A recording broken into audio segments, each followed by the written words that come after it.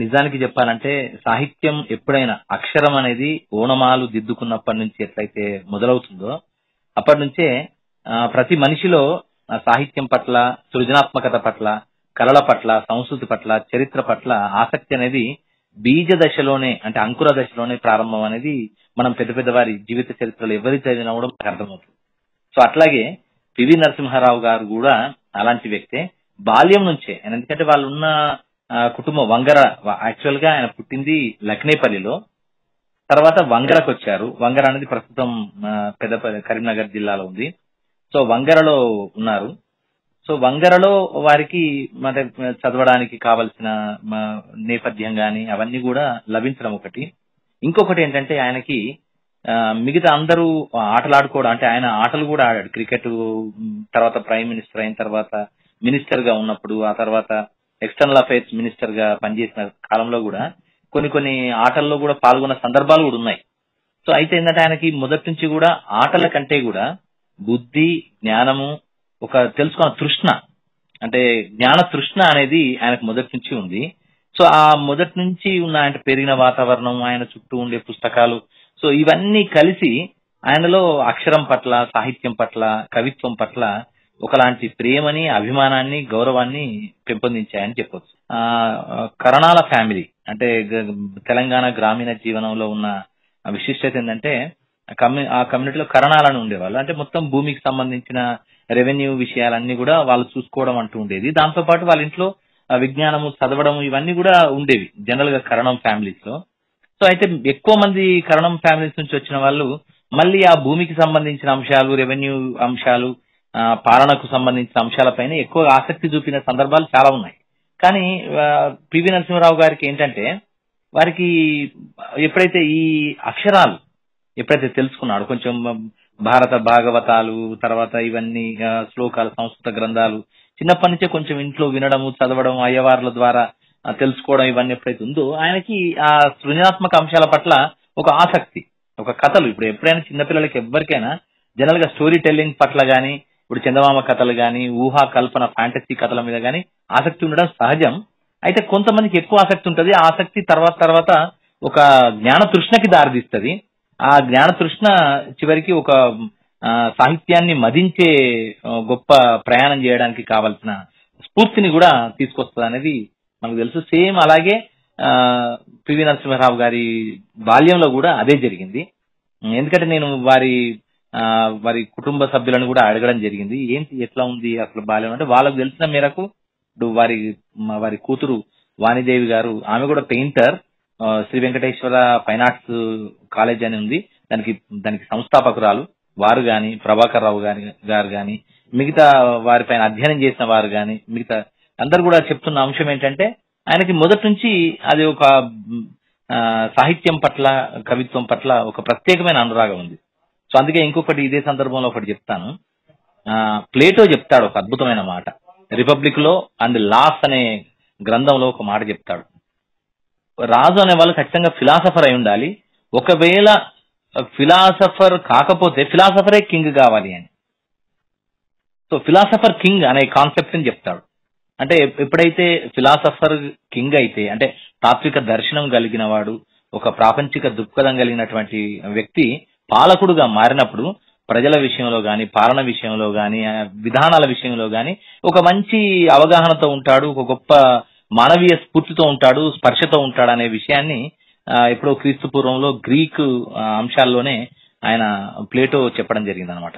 Same అట్లాగే ఈయన కూడా ఫిలాసఫర్ కింగ్ లాగా తర్వాత ఎదగడానికి తొలి బీజాలు ఈ సాహిత్యం పట్ల ఆయనకుండే ఆసక్తి వల్లనే మొదలైంది.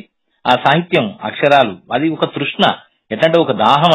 అది ఒకటితో ఒక క్యూరియాసిటీ ఎస్టాబ్లిష్ అయిన తర్వాత ఒక క్షణంతోనో, ఒక పుస్తకంతోనో లేదా ఒక వాక్యంతోనో అంతమైపోయేది కాదు. ఒక వాక్యం మరొక వాక్యాన్ని వెతకడానికి కావలసిన స్ఫూర్తినిస్తుంది. ఒక అక్షరం మరొక అక్షరాన్ని అన్వేషించడానికి కావలసిన ఒక ఉత్తేజాన్ని ఇస్తుంది. ఒక పుస్తకం మరో పుస్తకాన్ని చదివి ఆకలింపు చేసుకుని, అవగాహన చేసుకుని, ఆ జ్ఞానాన్ని రంగరించుకొని గుండెల్లోకి ఒదిగించుకోవడానికి కావలసిన ఒక ఉద్వేగాన్ని, ఉల్లాసాన్ని కలిగిస్తుంది. సో అందుకే ఇది పుస్తకం అనేది, సాహిత్యం అనేది ఒక కరోనా అంటువ్యాధి లాంటిది, అంటే అంటుకుంటూ ఉంటుంది, అంటే అది నిరంతరం కొనసాగుతుంది తప్ప ఎక్కడ ఆగదు. సో ఇది ఈ పివి నరసింహారావు గారి విషయంలో ఇది నిజమైంది. అందుకే ఆయన నిరంతర అధ్యయనశీలి. ఆయన ఏ దశలో ఉన్నా, ఏ స్థాయిలో ఉన్నా, ఎంత హోదాలో ఉన్నా ఆ అక్షరాన్ని ప్రేమించాడు, అక్షరం వెంట ప్రయాణించాడు, అక్షరాన్నే తన ఒక పెద్ద ఆత్మీయ మిత్రుడుగా భావించాడు, అది కొనసాగించాడు. సో అందుకే ఆయన దానికి అంతటికి కారణం ఎక్కడుందంటే ఆయన బాల్యంలో ఉంది, ఆయన మొదటి అడుగుల్లో ఉంది, ఆయన నడిచొచ్చిన బాటలో ఉంది.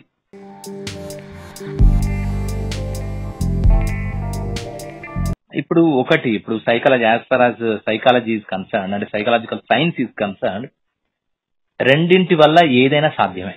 ఈ ప్రపంచంలో ఏదైనా రెండింటి వల్ల సాధ్యం. ఒక్కొక్కటి నెసెసిటీ, ఇంకొకటి ఇంట్రెస్ట్. ఇంట్రెస్ట్ ఒకటి, నెసెసిటీ ఒకటి. ఈ రెండు ఉంటే ఏదైనా సాధ్యమే. ప్రతి మనిషి పుట్టుకతోనే అత్యంత అద్భుతమైన మేధతో, జ్ఞానంతో పుడతాడు. కాకపోతే ఏంటంటే మన సెలెక్టివ్ అంశాల మీదనే ఆసక్తి ఉంటుంది కనుక మిగతా అన్ని మనం విస్మరిస్తూ పోతాం. సేమ్ అలాగే ఎవరికైనా ఇది వర్తింప చేయొచ్చు. మనం పివి నరసింహారావు గారి విషయంలో కూడా అంతే. ఆయనకేంటంటే నీడు, ఇంట్రెస్ట్ రెండు ఉన్నాయి. ఒకటి ఎందుకంటే ఫస్ట్ మొదట్లో ఇంట్రెస్ట్ అంటే ఒక భాషని కనుక్కోవడం, తెలుగు భాషని అధ్యయనం చేశాడు ఆయన. తెలుగు భాషలో ఉండే లింగ్విస్టిక్స్ ని, ఫైలాలజీని, ఎటిమాలజీని విస్తృతంగా అధ్యయనం చేశాడు. అంటే తెలంగాణ ప్రాంతపు పదాలు, మాండలికాలు, ఇక్కడ ఉండే గోస, యాస ఇవన్నీ చూశాడు. వాటితో పాటు తెలుగు భాషలో ఉన్న అంశాలు గమనించాడు. సో ఎందుకు ఇవి వైవిధ్యంగా ఉన్నాయనే క్యూరియాసిటీ. మనమేమో అలవాటు పడిపోయి సాధారణంగా సహజంగా ఏదో మామూలుగా మాట్లాడుకుంటూ వెళ్ళిపోతాం. కానీ ఆయన ప్రతిదాన్ని ఒక తరచి చూసే తత్వం ఉన్న మనిషి. ప్రతిదాన్ని అర్థం చేసుకోవడానికి, అవగాహన చేసుకోవడానికి దాని వెనక ఉండే ఒక సాంకేతిక శాస్త్రీయ దృక్పథాన్ని అర్థం చేసుకోవడం కోసం నిరంతరం ప్రయత్నం చేసే మనిషి, హేతుబద్ధతని కోరుకునే మనిషి, దాన్ని అనలైజ్ చేసుకుందామనే తత్వం గల మనిషి. సో అందుకే ఆయన ఏం చేశాడు, మిగతా వాళ్ళలాగా ఏదో యథాలాపంగా బట్టి కొట్టి పదాలు వాళ్ళ అమ్మ నాన్న ఇంకెవరో బడి, పాఠశాల, స్కూలు, కాలేజీలో చెప్పిన వాటిని అల్టీజ్ గా చెప్పడం కాకుండా వాటిని అన్వేషించడం, వాటిలోని అంతరార్థాన్ని గమనించడం, భావార్థాన్ని గమనించడం, వాచ్యార్థాన్ని గమనించడం, భాషాపరమైన అంశాలని కూడా తెలుసుకునే ప్రయత్నం చేయడం. సో వీటన్నింటి క్రమంలో ఆయనకి ఏంటంటే దానికి ఒక సూత్రం ఉంటుంది. ఖచ్చితంగా భాష అనేది మ్యాథమెటిక్స్ లాంటిదే. ఏ భాష అయినా, ప్రపంచంలో ఏ భాష అయినా, దట్ నోమ్ చామ్స్కీ చెప్పినా, సైకో లింగ్విస్టిక్స్ ఎవరు చెప్పినా దాని ప్రకారం ఏంటంటే మ్యాథమెటిక్స్ లాంటిదే భాష కూడా. దానికి ఒక గ్రామర్ ఉంటుంది, దానికి ఒక సూత్రం ఉంటుంది. అలాగే ఆ సూత్రాన్ని ఒడిసి పట్టుకుంటే ఏ భాషలోనైనా సాధ్యమే, ఈజీయే. సో ఆ సూత్రాలని, ఆ మౌలిక అంశాలని ఆకలింపు చేసుకునే ఒక గమ్మత్తైన తత్వం, గమ్మత్తైన ఒక పరికించే జ్ఞానం, లోపలి లోతుల్లోకి వెళ్లి పరికించే జ్ఞానం ఆయనకి ఉంది. ఆ స్థాయి వల్ల అది జరిగింది. సో దీంతో పాటు ఇంకొకటి ఏంటంటే, ఒక భాషని ప్రేమించడం మొదలెడితే నిజంగా చెప్పాలంటే రెండు వ్యక్తీకరణలు జరుగుతాయి. అంటే రెండు అభిప్రాయాలు వస్తాయి, రెండు రకాల అవుట్కమ్స్ వస్తాయి. ఒకటి ఏంటంటే భాష పట్ల అభిమానం ఏర్పడుతుంది, రెండవది భాష పట్ల దురభిమానం, ఇతర భాషల పట్ల దురభిమానం. సో అయితే నిజమైన భాషా ప్రేమికుడు ఏం చేస్తారంటే ఈ భాషలో ఉన్న సొబగు, సారస్యము, దాంట్లో ఉండేటువంటి గొప్పతనం ఏతుందో దాన్నే ఇతర భాషల్లో ఉండే గొప్పతనం కూడా కొన్ని ఉంటాయి. సో ఒక భాష పట్ల నిజమైన ప్రేమ ఉన్నవాడు, ఒక భాష పట్ల నిజమైన అఫిలియేషన్ అంటే అఫెక్షన్ ఉన్న వాళ్ళు, దాన్ని అభిమానించే వాళ్ళు ఏం చేస్తారంటే ఇతర భాషల్లో ఉండే వైవిధ్యతని, విశిష్టతని కూడా దాన్ని గౌరవిస్తారు, గమనిస్తారు, దాన్ని రెస్పెక్ట్ ఇస్తారు. అంటే భాషా వైవిధ్యత అంటే డైవర్సిటీ ఆఫ్ లాంగ్వేజెస్ లోని ఆ విశిష్టతని గమనిస్తారు. సో ఆయన ఒక నిరంతర తాపసి, నిరంతర తృష్ణ, నిరంతర అన్వేషకుడు. సో అన్వేషించే క్రమంలో తెలుగు భాషలో మంచి పాండిత్యాన్ని గమనించిన తర్వాత 1000 పడగల లాంటి ఒక అత్యంత అద్భుతమైన సమకాలీన సంప్రదాయవాద సాహిత్యాన్ని ఔపోసన పట్టిన తర్వాత ఆయనకి ఏమనిపిస్తుంది అంటే ఖచ్చితంగా ఇతర భాషల్లో మరి ఎలా ఉంది అనే ఒక ఆసక్తి ఏర్పడుతుంది. సో ఆ క్రమంలోనే ఇంగ్లీష్ లిటరేచర్ చదవడం, ఉర్దూ లిటరేచర్, అప్పుడున్న చదువుల్లో ఆయన ఉర్దూ మీడియం చదువులు గనక ఖచ్చితంగా ఉర్దూను అభ్యసించడం, ఉర్దూని అధ్యయనం చేయడం ఇవన్నీ జరిగాయి. సో అప్పుడే అంటే ఆయన ఎప్పుడైతే ఈ చదువు కొనసాగుతున్న క్రమంలోనే ఇతర భాషల పట్ల తెలుసుకున్న దాన్ని ఆకలింపు చేసుకున్న దాన్ని ఆయా భాషల్లో ఉండే ఔన్నత్యాన్ని గమనించడం, గుర్తించడం, గౌరవించడం. సో ఇవి ఆసక్తులుగా మొదలైనవి. ఆ ఆసక్తులు మళ్ళీ తర్వాత ఆయన వివిధ హోదాలలో రాజకీయాల్లోకి వచ్చిన తర్వాత వివిధ హోదాల్లో పనిచేస్తున్న క్రమంలో, ఢిల్లీకి వెళ్ళిన క్రమంలో, ఢిల్లీ నుంచి విదేశీ వ్యవహారాల శాఖకి మళ్ళీ ఉన్న క్రమంలో, అంటే కేంద్ర మంత్రివర్గంలో ఉన్న సమయంలో. సో వాటన్ని ఆయనకు అవసరము, ఇంట్రెస్ట్ రెండు కలిసాయి. Interest and necessity has made him to XL himself in different languages అని నా విశ్లేషణ, నా అవగాహన. సో ఎందుకంటే ఆయన ఒక్కటే కాదు, భారతీయ భాషలు 8 భాషలు అనర్గళంగా మాట్లాడగలుగుతాడు. అంటే వాటిలో ఉండే పాండిత్యంతో సహా. అలాగే హిందీ కావచ్చు, కన్నడ కావచ్చు, తమిళ్ కావచ్చు, గుజరాతీ, మరాఠీ అయితే ఆయనకి చాలా తెలుగెంత చక్కగా మాట్లాడతారో మరాఠీ అంతా. ఎందుకంటే అప్పుడు ఉన్న నైజాం హైదరాబాద్ స్టేట్ లో మరాఠ్వాడా ప్రాంతం చాలా ప్రాంతము హైదరాబాద్ స్టేట్ లో అంతర్భాగం. సో అందుకని మరాఠీ భాష సహజంగానే అప్పట్లో చాలా మందికి వచ్చేది. తర్వాత ఉర్దూ మీడియం ఉండింది, ఉర్దూ మీడియం వచ్చింది. తర్వాత తెలుగు, తన సొంత మాతృభాష తెలుగు కనుక తెలుగు వచ్చింది. తర్వాత ఇంగ్లీష్ ని తన ఇంట్రెస్ట్ కొద్ది చదువుకున్నాడు. సో ఇలా అప్పటికే ఆయనకి 4-5 భాషలు ఉత్తగా విద్యార్థి దశలోనే ఆయనకు అలవోకగా వచ్చినాయి. అంటే అప్పుడుండే సామాజిక, ఆర్థిక, రాజకీయ, సాంస్కృతిక, విద్యాపరమైన పరిస్థితులు, అప్పుడుండే 1948 లో ఉండే పరిస్థితులు. అందుకే ఆ కాలం వాళ్ళు ఎవరికైనా, చాలా మందికి, ఇప్పుడు దాశరథి తీసుకున్న, కాళోజీ తీసుకున్న, మిగతా వాళ్ళందరికీ, చాలా మందికి, ఈయన సమకాలీకులందరికీ కూడా 3-4 భాషలు వచ్చు. కానీ మిగతా వాళ్ళందరూ 3-4 భాషలకే ఆగిపోయారు. బట్ పివి నరసింహారావు గారు చేసిన గొప్ప పని ఏంటంటే అంతటితో ఆగకుండా ఆ తృష్ణని, ఆ దాహాన్ని కొనసాగిస్తూ వివిధ భాషల్ని ఆ తర్వాత తన ఎదుగుతున్న కొద్దీ, తన విస్తృతం అవుతున్న కొద్దీ, తన జ్ఞానము, పరిధి, పదవి అన్ని విస్తృతం అవుతున్న కొద్దీ ఆ విస్తరణ ఎంత జరుగుతుందో ఆ విస్తరణ మేరకు అలా తనని తాను, తన మేధో పరిమితులన్నిటినీ అధిగమించుకుంటూ వెళ్ళిపోయాడు, దాన్ని విస్తరించుకుంటూ వెళ్ళిపోయాడు. ఇది ఈయనలోని ప్రత్యేకత, మిగతా వారిలో లేనిది వీరిలో ఉన్న ఒక విశిష్టత. మీరు అనొచ్చు, కాళోజీ గారు ఉన్నారు. కాళోజీ గారు అప్పటికే ఆయన 4 భాషలు చాలా చక్కగా మాట్లాడతారు. తర్వాత దాశరథి గారు ఉన్నారు, వారు కూడా 4 భాషలు చక్కగా మాట్లాడతారు. ఎందుకంటే వాళ్ళంతా ఉర్దూ మీడియం. మళ్ళీ మరాఠీ వచ్చేది కొంత వరకు. కాళోజీ నారాయణరావు గారు మొదటి నుంచి వాళ్ళు మరాఠీ నుంచి వచ్చింది కనుక వాళ్ళకి మరాఠీ వచ్చేది. సో ఇట్లా ఉండింది ఇవన్నీ. కానీ వీళ్ళందరూ ఇక్కడే ఉండడం వల్ల మిగతా భాషలను నేర్చుకోవాల్సిన అవసరం గాని, అగత్యం గాని, ఆవశ్యకత గాని అది గాని పెద్దగా ఏర్పడలేదు. కానీ పివి నరసింహారావు గారికి మాత్రం ఖచ్చితంగా ఆయన తను ఎదుగుతున్న కొద్దీ, తన పరిధి విస్తరిస్తున్న కొద్దీ దాంట్లో ప్రావీణ్యతని సాధించే ప్రయత్నాన్ని చేశాడు. ఇంకొకటి ఏంటంటే, ఎప్పుడైనా ఎవరినైనా ఒక హృదయాన్ని తట్టాలి, మనిషిని తట్టాలంటే మనం కనిపిస్తే సరిపోతుంది. కానీ హృదయాన్ని తట్టాలంటే మాత్రం భాషే సంధాన వారధి. ఏ ప్రాంత ప్రజలైనా, ఎవరైనా కూడా వారి భాషలో మనం సంభాషించినప్పుడు మనం ప్రతి భావాన్ని వ్యక్తం చేయగలుగుతాం, క్లియర్ గా చెప్పగలుగుతాం.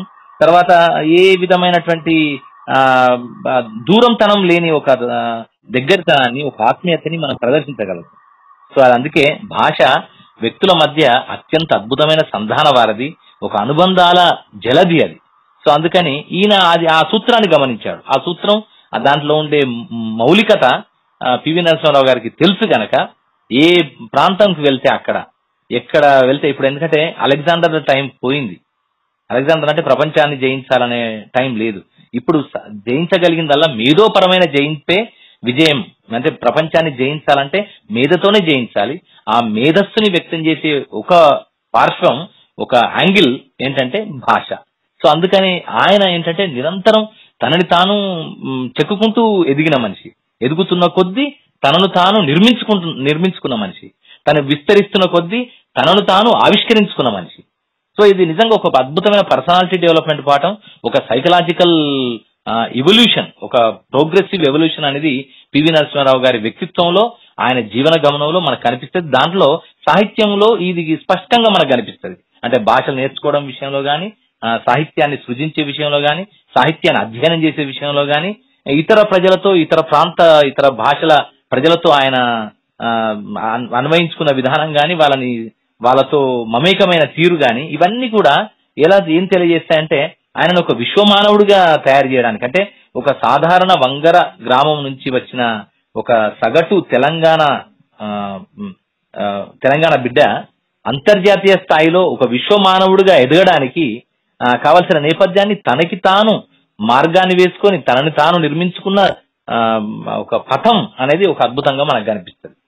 అందుకే ఆయన ఇక్కడ ఇంట్రెస్ట్ వల్ల, నెసెసిటీ వల్ల, ఈ 2 కారణాల వల్ల అన్ని భాషల్లో కూడా, ఈవెన్ ఫ్రెంచ్, స్పానిష్, అరబిక్, ఈ భాషల్లో కూడా ఆయన అద్భుతమైన ప్రావీణ్యతని సాధించాడు.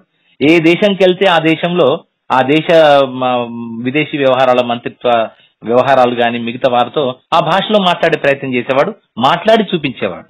సో దానివల్ల ఏంటంటే ఎన్నెన్నో విదేశీ దౌత్యపరమైన అంశాలు చాలా సానుకూలంగా జరిగిన సందర్భాలు కూడా ఉన్నాయి. ఎందుకంటే ఒకటి పాజిటివ్ పాయింట్ అది, నువ్వు ఆ వారి భాషలో మాట్లాడావంటేనే ఆటోమేటిక్ గా ఒక అద్భుతమైన పాజిటివ్ పాయింట్ అనేది ఎవరి గుండెల్లోనైనా ఎవరి మనసులోనైనా దోచుకోవడానికి ఒక ఒక మంచి మార్గం అది. సో అందుకని ఈ విధమైనటువంటి ఒక వ్యూహాన్ని తను సహజంగాను వచ్చిన లక్షణం అది. అలాగే ఆయన పదవి పరంగా కూడా అది చాలా ఉపయోగపడింది. సో అందుకని 14 భాషలుగా దాదాపు 17 భాషలని నాకు గుర్తు. మొత్తం 8 భారతీయ భాషలు, అలాగే అంతర్జాతీయ భాషలు మరొక 7 వరకు ఆయన అనర్గళంగా మాట్లాడేవారు. ఆయన మాతృభాష తెలుగు, అలాగే మరాఠీ, ఇంగ్లీష్, ఉర్దూ కూడా చాలా చక్కగా మాట్లాడేవారు. సో అందుకని ఈ 17 దాదాపు 17 భాషల్లో ఆ ప్రావీణ్యత రావడానికి వారికి ఉండే తృష్ణ, ఆ విజ్ఞాన దాహంతో పాటు దాంతో పాటు ఆయనకుండే అవసరం కూడా దోహదపడి ఆసక్తి కూడా తోడై ఆ ఉన్నత స్థితికి రావడానికి కారణమని నేను వ్యక్తిగతంగా భావిస్తాను.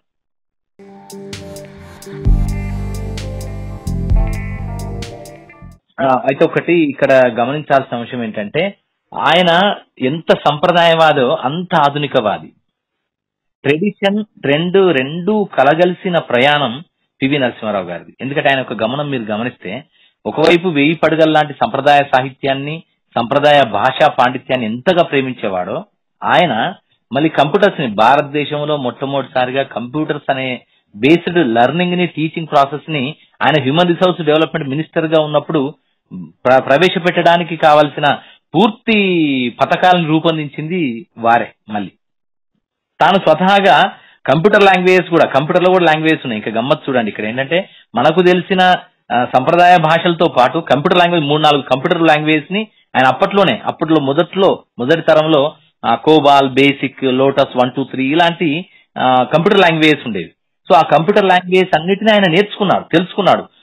ఎవరో కాదు, ఎక్కడనో తెలుసుకున్నది కాదు, ఎవరో ట్రైనర్ దగ్గరికి వెళ్ళి నేర్చుకున్నది కాదు. మాన్యువల్స్ ని పట్టుకుని, హ్యాండ్ బుక్ పట్టుకుని, కంప్యూటర్ తో పాటు వచ్చే హ్యాండ్ బుక్ ని మొత్తం నిరంతరం చదివి అధ్యయనం చేసుకుని దాన్ని ఔపోసన పట్టి దాన్నే తను ఆపరేట్ చేసి తన మీద తను ప్రయోగం చేసుకొని చూసుకొని అవన్నీ చేసేవాడంట.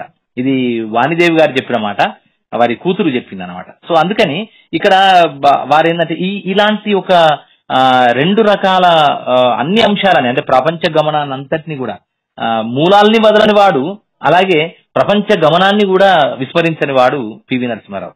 సో అందుకే ఆయన ఏం చేశారంటే, ఇక్కడ 1000 పడగలు అనేది ఒక నవ్య సంప్రదాయ తాలూకు ఆలోచనతో కూడినటువంటి అద్భుతమైన గ్రంథం. ఎపిక్, అది నిజంగా చెప్పాలంటే ఎపిక్.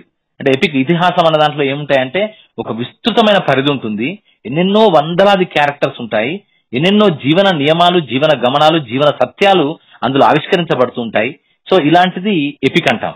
సో దాంట్లో మనకు గ్రీకు సాహిత్యంలో ఇలియడ్, ఒడిస్సీ ఆయన హోమర్ రాశాడు. అలాగే భారతీయ సాహిత్యంలో రామాయణం, మహాభారత ఇవి 2 మన ఎపిక్స్ అంటాము. అలాగే ఈ 1000 పడగలు కూడా, అలాగే రామాయణ కల్పవృక్షం. సో ఇలాంటివన్నీ కూడా ఎపిక్ స్థాయికి చెందినటువంటి అద్భుతమైన సాహితీ సృజనలు. సో ఆయన అందుకే ఆయన పూర్తి ఆధునికవాది, సంప్రదాయవాది, ఈ 2 కలగలిసింది ఆయన తరంలో 1000 పడగలు రెండింటికి ప్రతీక. అలాగే సంప్రదాయవాదంలో అంటే ఎట్లా అంటే భాషాపరంగా మాత్రమే కాకుండా, సాహితీ విలువల పరంగా మాత్రమే కాకుండా, దాంట్లో ఉండే వస్తువు విషయంలో కూడా, అంటే కథా వస్తువు విషయంలో కూడా ఒక భారతీయ సంస్కృతి సంప్రదాయాల మూలాలు కాపాడాలనే లక్ష్యంతో విశ్వనాథ సత్యనారాయణ గారు ఈ నవ్య సంప్రదాయవాదం అని, నియో క్లాసిసిజం అంటాం దీన్ని, ఆ నియో క్లాసిసిజం పర్స్పెక్టివ్ లో రాసుకుంటూ వచ్చాడు. ఎందుకంటే ఇక్కడ ఆయన 1000 పడగలు మిగతా ఎన్నో గ్రంథాలు ఉన్నాయి. అప్పటికి మహాభారతం ఉంది, రామాయణం ఉంది, భగవద్గీత ఉంది, భాగవతం ఉంది. ఇంకా అంతకు ముందు ఎంతోమంది పూర్వ కవులు ఎంతో అద్భుతమైన కావ్యాలు రాశారు, పద్య కావ్యాలు శ్లోకాల్లో రాశారు, సంస్కృతంలో రాసినప్పటికీ ఈయన 1000 పడగలు అన్నదాన్ని ఎన్నుకోవడం వెనక కారణాలను అధ్యయనం చేయాలంటే ముందు అప్పుడుండే సామాజిక, ఆర్థిక, రాజకీయ, సాంస్కృతిక, చారిత్రక పరిస్థితులు, అంటే పర్టికులర్ గా 1940s, 50s మధ్యలో, 60s మధ్యలో ఉండే పరిస్థితులను మనం గమనించాలి. సో అంటే ఆ టైంలో విశ్వనాథ సత్యనారాయణ గారు తెలుగు సాహిత్యంలో ఆ టైంలో, అంటే విశ్వనాథ సత్యనారాయణ గారు ముందు అధ్యయనం చేస్తే మనకు ఈ సహస్ర ఫన్ ఎందుకు పుట్టింది అనడానికి ఒక మూలము, ప్రాతిపదిక దొరుకుతుందని నేను భావిస్తున్నా. అందుకని దాన్ని ముందు వివరిస్తా. ఎట్లా అంటే విశ్వనాథ సత్యనారాయణ గారు నియో క్లాసిసిజం అనే భావనని, అంటే నవ్య సంప్రదాయవాదాన్ని ఎందుకు తలకెత్తుకున్నారు అంటే, అప్పుడే వెస్టర్న్ లిబరలిజం అంటే పాశ్చాత్య భావజాలానికి సంబంధించిన ఉదారవాద వైఖరులు, అలాగే అభ్యుదయవాద ధోరణులు తెలుగు సాహిత్యంలో ప్రవేశిస్తూ వస్తున్నాయి. సో ఆ సమయంలో భారతీయత, భారతీయ సంస్కృతి, భారతీయ సంప్రదాయం, తెలుగు జీవనం, సో ఇవన్నీ కూడా కొంత ప్రశ్నార్థకంగా పడిపోయిన పరిస్థితి. మిగతా అన్ని వైపుల నుంచి ఎంతో మంది నవ్య ఆలోచనతోని దాడి చేస్తున్న సందర్భం, కవితల ద్వారా, కథల ద్వారా, సాహిత్యం ద్వారా దాడి చేస్తున్న సందర్భం. అంటే మొత్తం ఇప్పుడు సతీ సహగమనం అనుకోండి. సో ఇలాంటి ఎన్నో కొన్ని దురాచారాలు ఉన్నాయి, సదాచారాలు ఉన్నాయి, గొప్ప ఆచారాలు, గొప్ప సంప్రదాయాలు కూడా భారతీయ జీవనంలో, తెలుగువారి జీవనంలో అంతర్భాగంగా కొనసాగుతూ వస్తున్నాయి. సో అది ఒకప్పుడు 1829లో సతీ సహగమన నిషేధ చట్టం అప్పుడు రాజా రామ్మోహన్ రాయ్ గారి కృషి వల్ల, విలియం బెంటింక్ వల్ల ఒక సంస్కరణగా వచ్చింది, అదొకటి జరిగిపోయింది. సో అలాగే కానీ సంప్రదాయవాదులు మాత్రం ఎట్లాగో ఉన్నారు, చాలా మంది ఉన్నారు. అంటే భారతీయతలో ఒక అద్భుతమైన జ్ఞానం ఉంది, వేదాల్లో గొప్ప విజ్ఞానం ఉంది, వేదాల్లో మ్యాథమెటిక్స్ ఉంది, వేదాల్లో ఖగోళ శాస్త్రం ఉందనే విషయాన్ని కూడా నమ్మిన వాళ్ళు ఉన్నారు. నిజానికి ఇప్పటికి కూడా అది నిజంగా నిరూపించబడ్డది కూడా. సో అందుకని ఇలాంటి నేపథ్యంలో వెస్టర్న్ ఐడియాలజీతో కూడిన కొంతమంది సాహితీవేత్తలు భారతీయ మూలాలని, భారతీయ తాత్వికతని, భారతీయ జీవన విధానంలోని సామాజిక పరిస్థితులని ప్రశ్నించడం మొదలెట్టారు. ఆ ప్రశ్నించడం మిగతా యూత్ ని అది ఆకర్షించడం మొదలెట్టింది విపరీతంగా. సో ఆకర్షించి వాళ్ళందరూ కూడా దేవుణ్ణి, వ్యవస్థలోని నియమాలని, ట్రెడిషన్స్ ని, మనకుండే రిచువల్స్ ని, ప్రాక్టీసెస్ అన్నిటిని ప్రశ్నిస్తూ ధిక్కరిస్తూ వస్తున్న ఒక తరం అప్పుడు మొదలైంది. సో వారందరికీ ఒక సమాధానం చెప్పాలి, వారందరిలో మన జాతి మూలాలకు సంబంధించిన చైతన్యాన్ని నింపాలంటే అప్పుడు ఖచ్చితంగా ఒక నియో క్లాసిసిజం అప్రోచ్ తో ఒక నవల రాయాలి అనుకుని విశ్వనాథ సత్యనారాయణ గారు ఆయన రాసిన రచనలన్నీ, చెలియలు కట్ట గాని, విష్ణు శర్మ ఇంగ్లీష్ చదువు గాని, మిగతా విశ్వనాథ సత్యనారాయణ గారు రాసిన అన్ని రచనలు కూడా నియో క్లాసిసిక్ అప్రోచ్ తోనే ఉంటాయి. ఎందుకంటే మన సంప్రదాయాల్లోని ఔన్నత్యాన్ని చెప్పడం. ఉదాహరణకి ఇదంతా ఎలా ఉంటుందంటే, మనం ఇప్పుడు ఆవు పేడతో ఇంటి ముందర చల్లుతాం, కల్లాపి చల్లుతాం.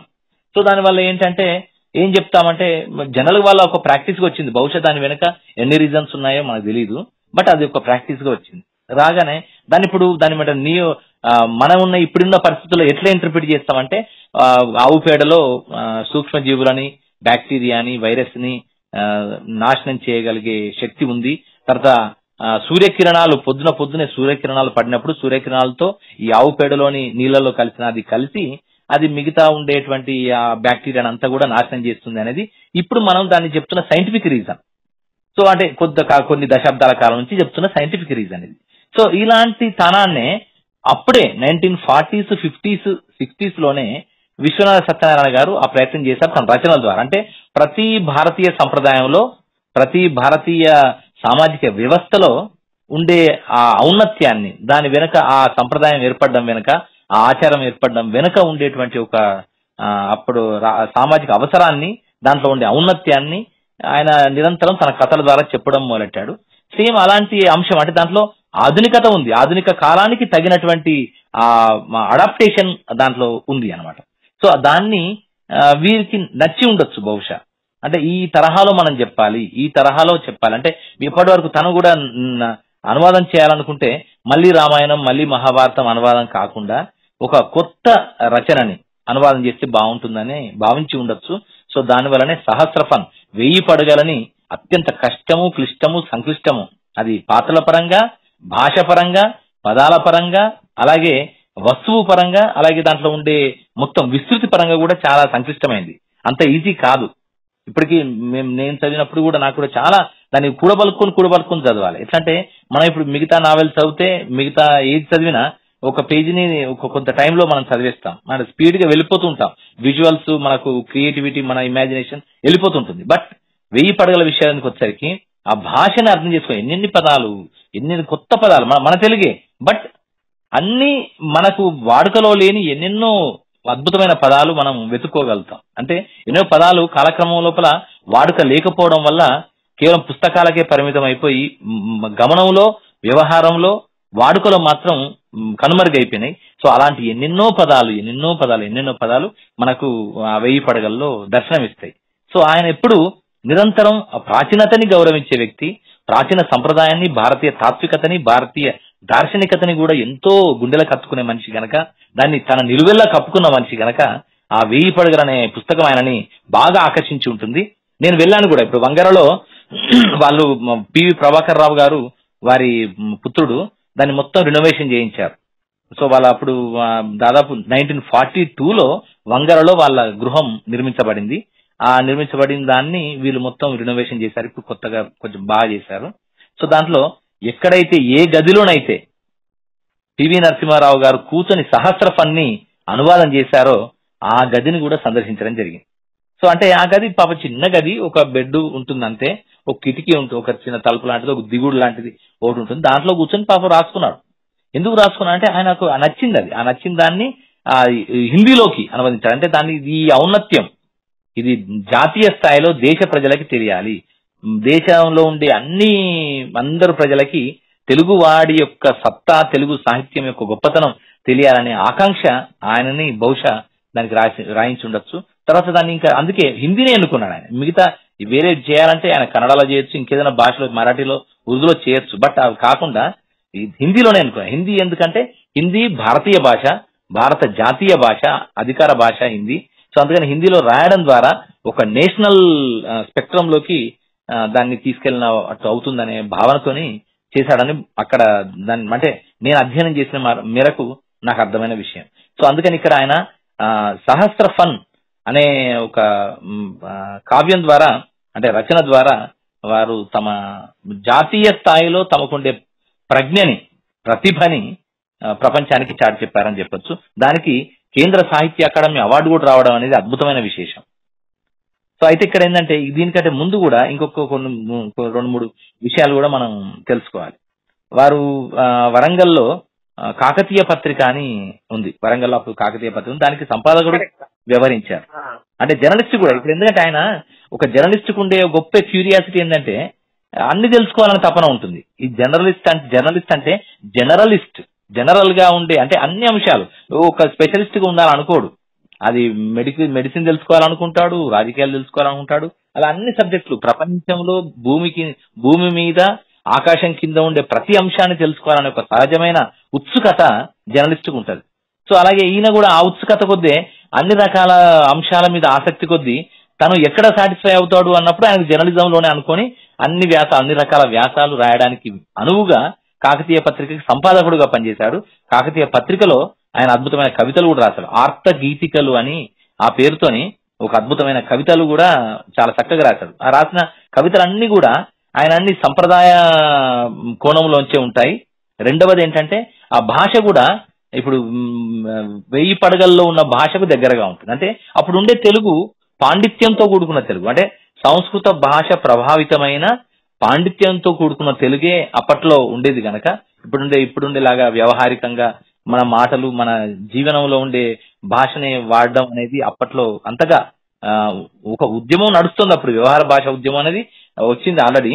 కానీ ఏంటంటే ఈ సంప్రదాయ భాషనే, సంప్రదాయ సాహిత్యాన్ని, సంప్రదాయ శైలిలో ఉండే పదాలను ఉపయోగిస్తూనే కావ్యం రాయడం అనేది అప్పట్లో ఉన్న ఒక పాండిత్య ప్రదర్శన గనక, సో దానికి మేధోతనానికి అదొక కులమానంగా ఉండేదని అప్పట్లో ఉండేది గనక ఆయన కూడా రాసిందంటే అప్పుడు ఆ చదివింది ఆకలింపు చేసుకుని అర్థం చేసుకున్న అంతా కూడా ఆ కోణంలోంచి అయి ఉండవచ్చు. దానివల్ల ఆయన కవితలన్నీ కూడా ఊర్మిని అని అంట రాస్తాడు. ఓరిమి మనం ఇప్పుడు ఓరిమి అనే పదం మనం జనరల్ గా వాడం. ఓరిమి అంటే సహనము, ఓపిక అనేది. కానీ ఆయన ఓర్మి అనే పదాన్ని ఉపయోగించి రాశాడు కవితల్ని. సో అట్లా ఆయన మన కాకతీయ పత్రికలో ఆర్త గీతికలు చూడండి, టైటిల్ కూడా ఎంత గొప్పగా ఉంటదంటే ఆర్తమైన గీతికలు. ఇవన్నీ ఎట్లాంటివి అంటే ఆయన రాసిన కవితలన్నీ కూడా ఆర్తితో కూడినవి. అంటే ఒక దుఃఖము, వేదన, నివేదనతో కూడినటువంటి ఒక పాటలు, కవితలు అనే ఆలోచనని ఆర్త గీతికలు అనే పేరుతో తన నివేదనను వ్యక్తం చేసుకున్నాడు ఆయన. సో అలా కాకతీయ పత్రికలో ఇవన్నీ చేశారు. ఇదంతా చివరికి అంటే ఆయనకుండే ఆ సంప్రదాయ ఐడియాలజీ, దాంతో కూడిన ఆధునిక భావాలకు సంబంధించిన ఒక విషయ వివేచన, ఇవన్నీ కలిసి 1000 పడగలు లాంటి ఒక నియో క్లాసిక్ వర్క్ ని, రైటింగ్ ని ఇష్టపడేలా చేసి ఉండొచ్చు బహుశా. సో దాంతో ఆయన అందుకే ఆ పుస్తకాన్ని ఎన్నుకొని దాన్ని అనువాదం చేశారని చెప్పొచ్చు. సో అది సాహిత్యపరంగా వారికి పెద్ద జాతీయ స్థాయిలో అవార్డు రావడం కూడా అదొక ఒక చిన్న చంద్రుడికో నూలు పోగులాగా, ఒక మబ్బుకి మెరుగుతీగలాగా ఆయన పాండిత్యానికి అది ఒక మంచి గుర్తింపుగా కూడా మిగిలిపోయింది. అది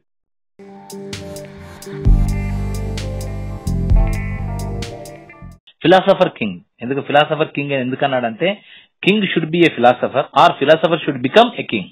దెన్ ఓన్లీ ద అడ్మినిస్టర్స్ అంటే the people, the subjects will get the best benefits from the administration అని చెప్తాడు ఆయన. సో ఇక్కడ ఆయన కూడా అంతే. ఎందుకంటే మనం చూడొచ్చు, ఇప్పుడు ఎవరైనా చూడొచ్చు, సాహిత్యం తెలిసిన పాలకుడు, సాహిత్యం తెలియని పాలకుడు. పాలకుడు ఎంత గొప్ప వాడైనా కావచ్చు, కానీ సాహిత్యం తెలిసిన పాలకుడు పాలించే విధానంలో ఖచ్చితంగా ఒక తేడా కనిపిస్తుంది, ఒక ఆర్తి కనిపిస్తుంది, ఒక మానవీయ స్పర్శ మనకు కనిపిస్తుంది, ఒక స్పందన కనిపిస్తుంది. సేమ్ అలాంటిదే వారికి కూడా ఉంది. ఎందుకంటే బేసికల్లీ కళాకారుడు గాని, సృజనకారుడు గాని, సాహితీవేత్త గాని సున్నిత మనస్కుడై ఉంటాడు. ఎవరైతే ప్రపంచంలో జరిగే ప్రతి సన్నివేశానికి, సంఘటనకు, సందర్భానికి దుఃఖపడతారో, స్పందిస్తారో, తొందరగా స్పందిస్తారో వారే కళాకారుడో, సాహితీవేత్తనో, సృజనకారుడో అవుతారు. మిగతా అందరూ కాలేరు. సో ఈ స్పందించే సుగుణం అంటే తన చుట్టూ ఉండే ప్రపంచంలో జరిగే ఆ రెస్పాన్స్ అవ్వడం, అంటే అందుకే మిగతా వాళ్ళందరూ స్పందిస్తారు, కానీ సాహితీవేత్త తొందరగా స్పందిస్తాడు. అందుకే ఏదైనా చిన్న సంఘటన జరిగిందంటే ఫస్ట్ కవిత్వంలోంచే వస్తుంది, ఫస్ట్ కవితలే వస్తాయి. అలాగే ఇక్కడ ఈయన కూడా ఆ స్పందించే సంవేదన హృదయం వారికి పివి నరసింహారావు గారికి ఉండడం వల్ల వారు ఇట్లా వెంటనే ఇమ్మీడియట్ గా దానికి తగినట్టుగా, అంటే ప్రజల విషయంలో గాని, పరిపాలన విషయంలో గాని ఆయన వేర్వేరు మంత్రిత్వ శాఖల్లో, ఇప్పుడు ఉదాహరణకి చెప్తాను, ఇప్పుడు తెలంగాణ రావడానికి ముందు ఆంధ్రప్రదేశ్ ప్రభుత్వంలో మంత్రిగా పనిచేశారు. మంత్రిగా పనిచేసినప్పుడు విద్యారంగంలో, అంటే అలాగే ముఖ్యమంత్రిగా పనిచేసినప్పుడు విద్యారంగంలో, భూ సంస్కరణ విషయంలో అద్భుతమైన విప్లవాత్మకమైన నిర్ణయాలు తీసుకున్నాడు. సో దాని వెనుక ఏంటంటే తను నడిచొచ్చిన బాట ఉంది, తన అనుభవాల సారం ఉంది. నిజానికి చెప్పాలంటే ఆయన వంగర ప్రాంతంలో ఉండే ఎన్నో వందల ఎకరాల భూమికి ఆయన 100 ఎకరాల భూమికి ఆయన అధినేత.